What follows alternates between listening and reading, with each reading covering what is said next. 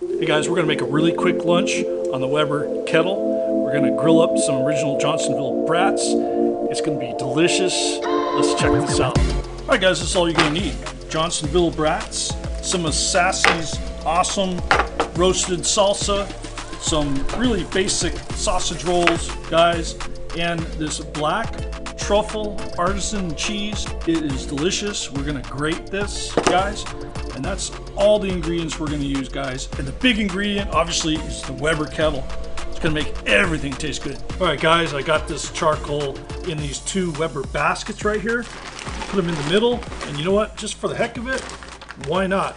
I'm gonna put some of these hickory chunks on here.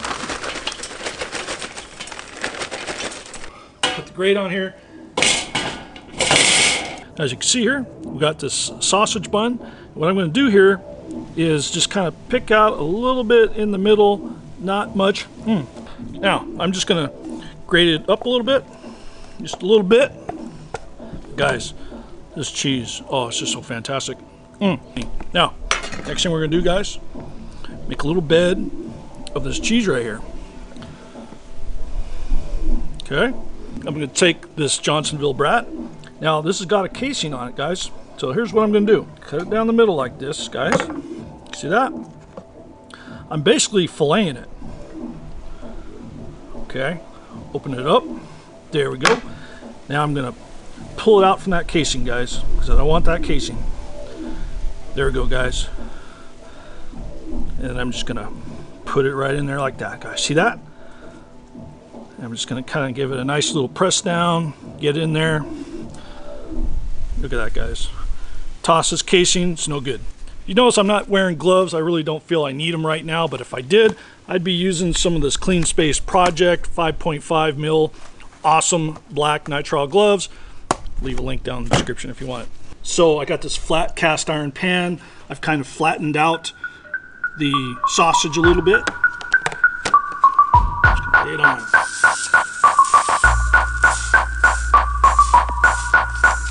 There we go.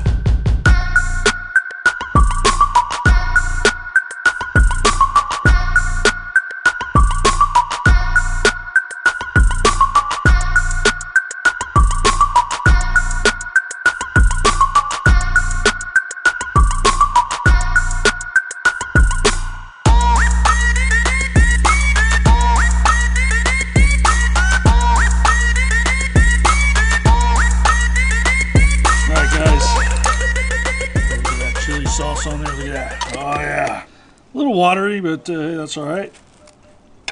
Yeah, there we go.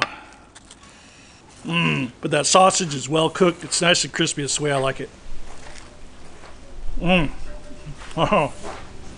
Oh man, I did one and it burned it burned up real bad because I forgot to smash out the sausage after I filleted it, or you know, made it flat. So I finally, the second one, smashed a little bit fatter, cooked a little bit quicker. Still kind of crispier than maybe most people would have done it, but I think it came out great. It tastes great. Try a variation of your own. I'll probably try this a few more times before I get it right. And guys, if you want a recipe to that salsa I used, I'll leave a link down in the description. That's Sassy's salsa, fire roasted. Go check it out. We're gonna go ahead and get back to our pool day here, and we'll see you on the next one.